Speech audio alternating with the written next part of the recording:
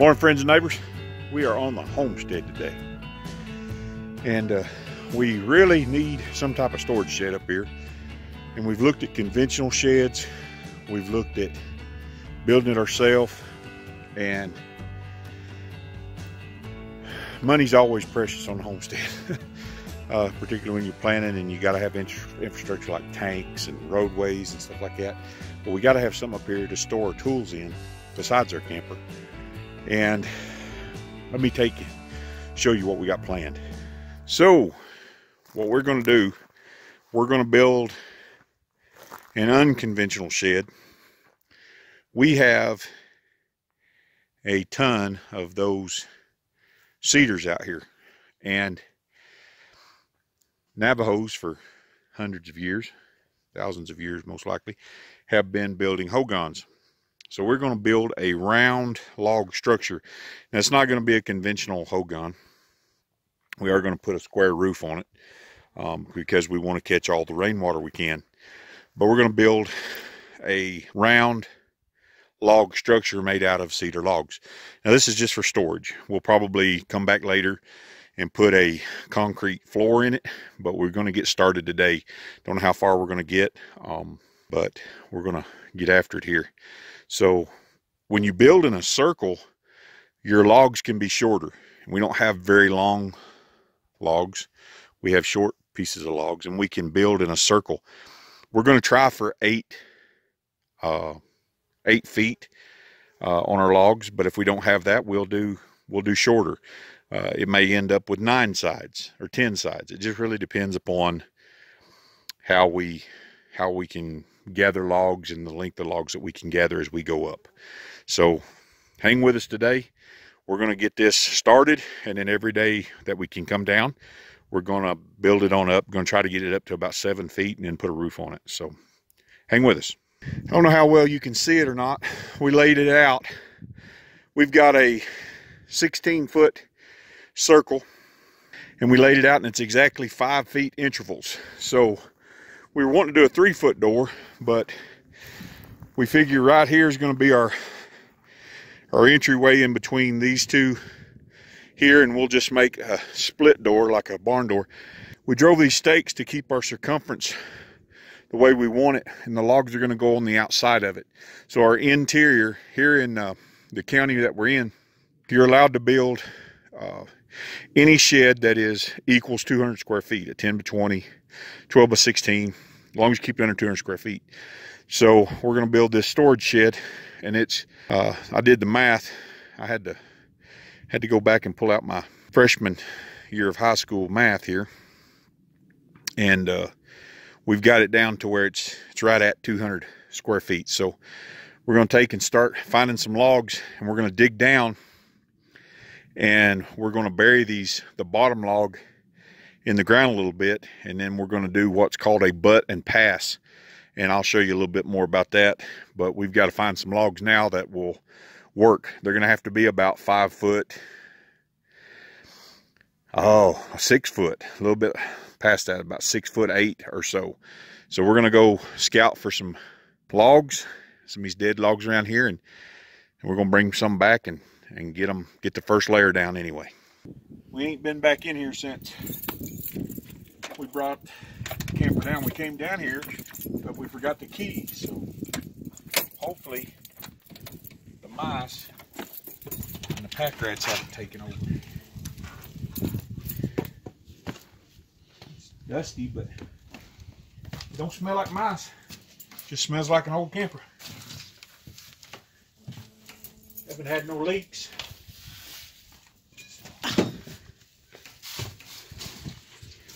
I'm gonna put out a little bit of rat poison. Just keep these old pack rats out of here, hopefully.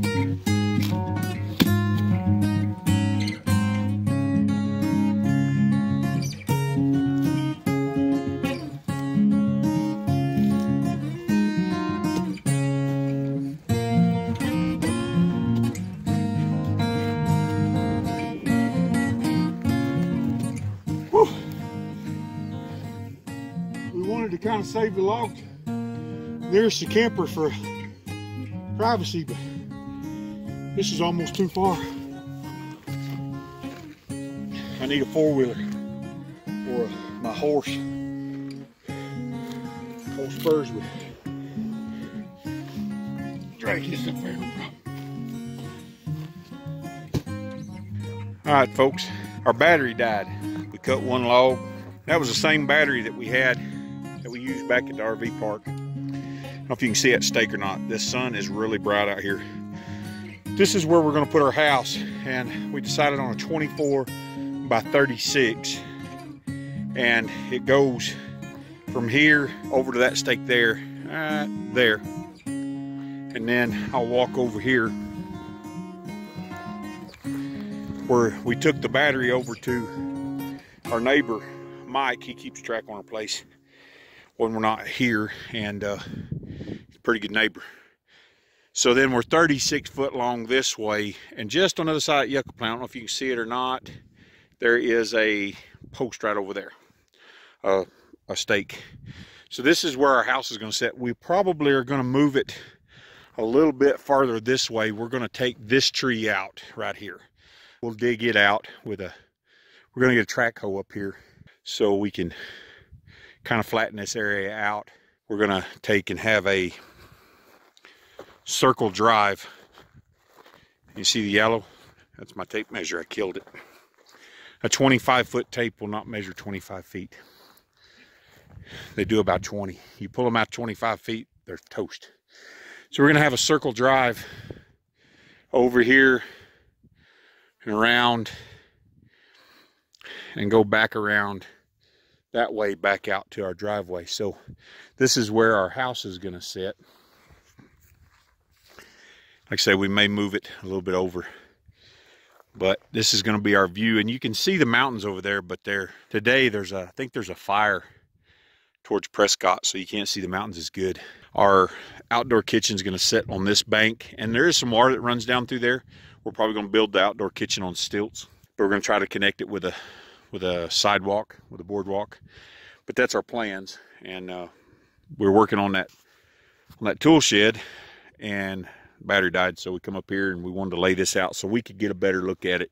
Getting things visually in your head, it does motivate you. When you're just thinking, but when you can see it and start to have it come together, it really motivates you. So this is going to be our view out the front door, and it's going to be a nice little area here. So we're going to go see if our battery's charged, eat us a little something, and then we're going to get back to cutting a few trees down or cutting a few trees up for our little tool shed. So this building's going to be really organic, because none of our logs that we have are fit to farm or anything. And you know, Navajo's been building hogans like this for years. They just dig a little bit, stick a cedar log in the ground, and then they stack it up, cover it in dirt. So it's going to be kind of like that, but where we can, we've got this log cut at an angle up against this log here. Where we can, we're going to put ollies in here, and I'm hoping my hammer drill will put this ollie through here.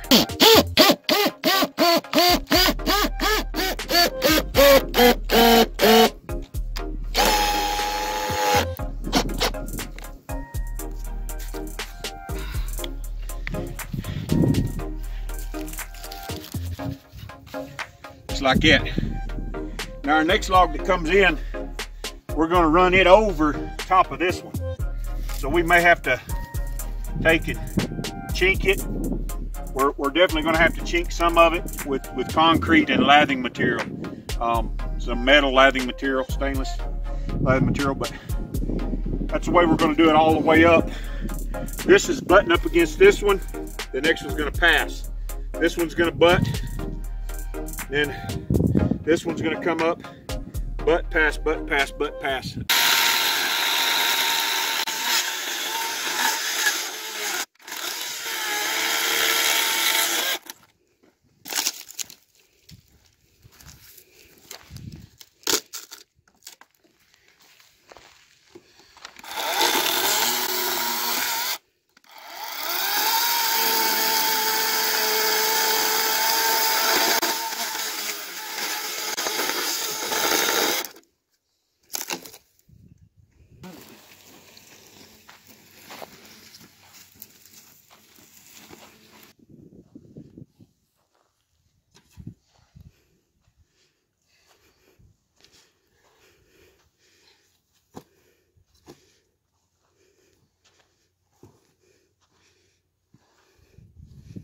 took out too much. All right, friends and neighbors, it's going to come a storm here in a little bit. We've already had a little bit of rain. And this is as much as what we got done. I really wanted to get this area closed in over here. This is our doorway, and we made it 8 feet tall on purpose. We want to go up. We want to have a high roof, hang stuff in top. I hate a short roofed building. We may do 7 feet, but I want it high enough if we need to hang something in the rafters or hang a saddle from the rafters. We're not right on the ground. This one here is not joined up yet. All of these butts are joined up. And I know what some people are going to say, you know, this stuff ain't treated, it's going to rot. Well, this old cedar, you see it's got some rot on it. It's probably been down for 50 years, at least 25, and it ain't rotted yet. Like I said, traditionally, you know, any desert dwelling people, Navajos, Hopi, this is kind of what they use. And I've helped build a few over the years. And no, I didn't level it out. It's a really organic building. When you're dealing with stuff that's odd shaped and weird shaped, there's really no sense in leveling anything out. We're going to come back in here and level it out after we get the walls up and backfill with gravel a little at a time and possibly put some concrete in. But as we go up, I'll show you some places here. Right here, once we get this cut, we'll run post another log up and around here, see? And it's going to be all organic, so it'll lay in there. And like I said, all the cracks, we'll fill them in with concrete and lather material. It's all you can do with the wood that you have. Get another shot of the doorway here. My beautiful wife over there organizing the back of the car. But as you can see, we got our doorway back up here where you can really see it. And then it's just going to be a circle. And because it's a circle, we can use any length of a log we really want. You can see right here we went right past. And that gives us room to bring another one on out. So it doesn't really matter how long they are. We can use any length we want. It's right up here above the camper. Camper's right down there.